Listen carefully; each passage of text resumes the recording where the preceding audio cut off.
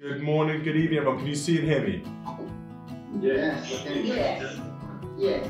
As the floods were happening, we were out delivering food and supplies to everyone in the area in our canoe and boat.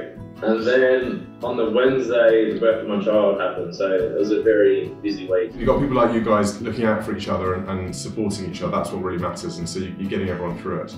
The only way I can describe it is walking into a war zone. Just the amount of force and cars on top of cars and just never actually realising the power behind water and the damage it can create.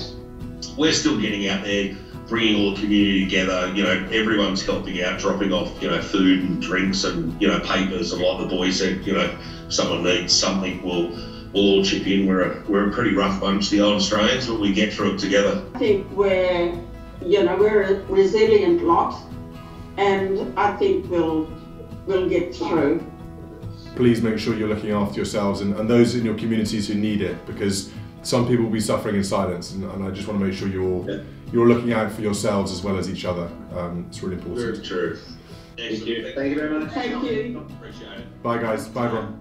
Bye. Take care.